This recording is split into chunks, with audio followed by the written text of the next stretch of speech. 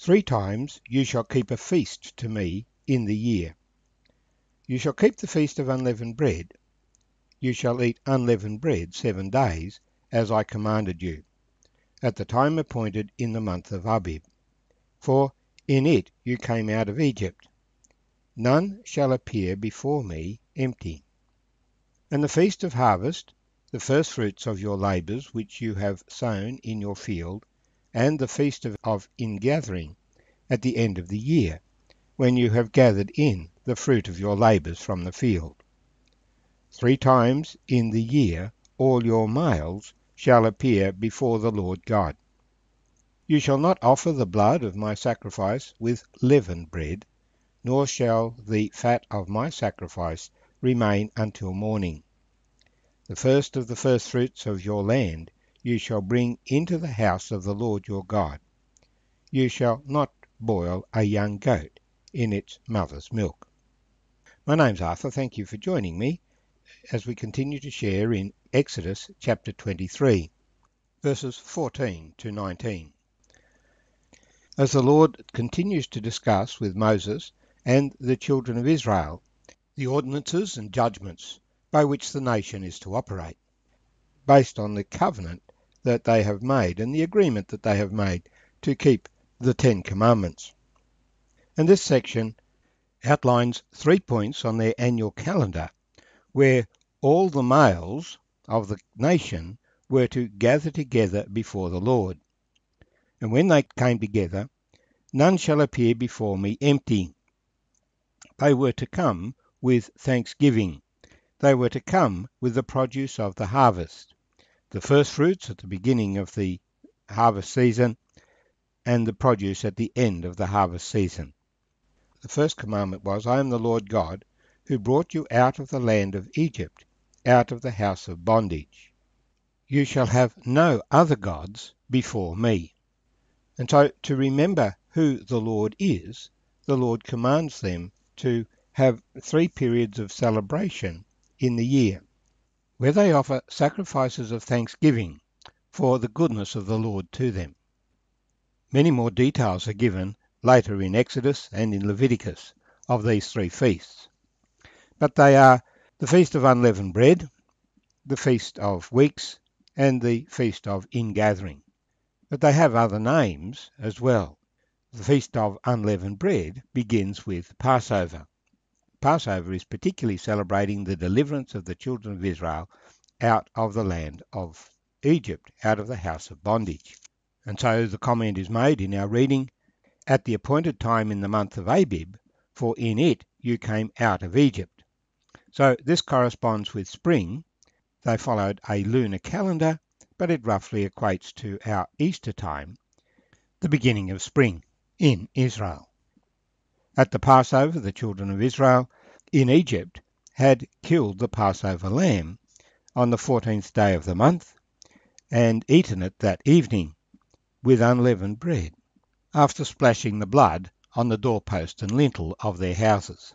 That night Pharaoh said, "Get out," and so they left Egypt on that night.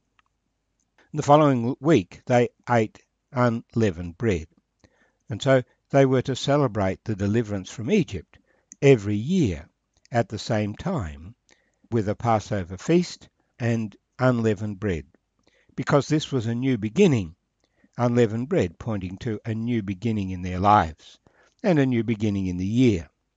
This was the time in which they would be finished with eating last year's food and could eat the fresh food of the new year. On the first day of the week following Passover, they would bring the green heads of the barley into the temple to celebrate the harvest that they were just about to bring in. And 7 weeks later, they would come for the Feast of Weeks, where they would celebrate the beginning of the harvest with produce that they had harvested. A time of harvest is a time of great joy. But these feasts pointed to the future as well as the past. For, in fact, Jesus is the Passover lamb that takes away the sin of the world. He was crucified at the time they were slaughtering the Passover lambs as they celebrated the Passover feast. And the Holy Spirit descended to form the church at the time they were offering the first fruits in the temple at the Feast of Weeks, Pentecost. Harvest of the summer crops would come in through the summer period. And so in autumn they were to have another feast, here called the Feast of Ingathering, at the end of the year. But this feast is also known as the Feast of Booths, for it reminds the children of Israel that for the 40 years in the wilderness, God provided for them continually. And so as the harvest is finished and they're looking to a winter period, they rejoice that the Lord has provided for them in the harvest that which they need for the winter period. It is the fruit of their labours. And so in winter, the land rests and the people rest in the fruit of their labours. That's the pattern that God would establish for the nation, tied in with the seasons, but for them to understand that it was the Lord who gave them the harvest. And so they would come and celebrate before him with offerings of thanksgiving. None shall appear before me empty. We don't go before the Lord for what we can get. We are to come before the Lord for what we can give glory to him and encouragement to one another. It was up to the men to gather as the heads of the household so that every household was represented, but depending on the family situation, the women sometimes had to stay behind. We see that in the story of Elkanah and Hannah. When Samuel was born, Hannah did not go up to the feast until young Samuel was weaned. Now, it is a time of sacrifice. There were major sacrifices associated with the Passover lamb, and with the Feast of Ingathering, for that would line up with the Day of Atonement, details of which will be given later. But the comment that is made here is, you shall not offer the blood of my sacrifice with leavened bread.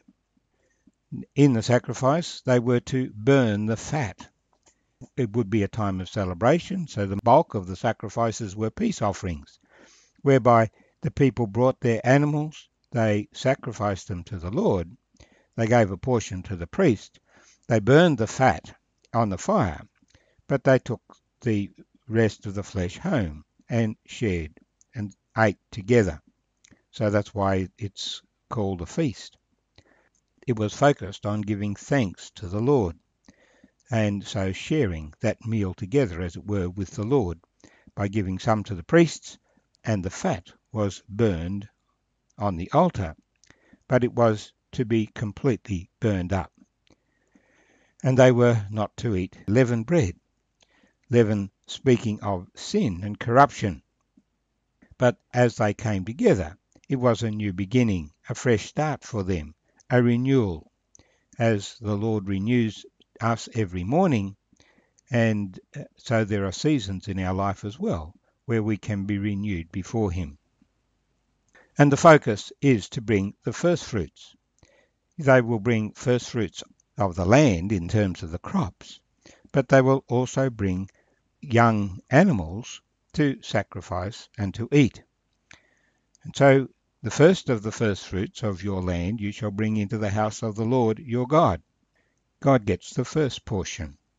Give him the first portion of your day. And you shall not boil a young goat in its mother's milk. The sacrifices at that time would include peace offerings, where young goats a year old and sheep a year old would be sacrificed. At Passover it was to be roasted. But in any case, in preparing that meal, the instruction was not to cook the meat in its mother's milk. And Jewish people today consequently refrain from having milk products and meat products in the same meal. You shall not appear before me empty. The first of the first fruits of your land you shall bring to the Lord your God.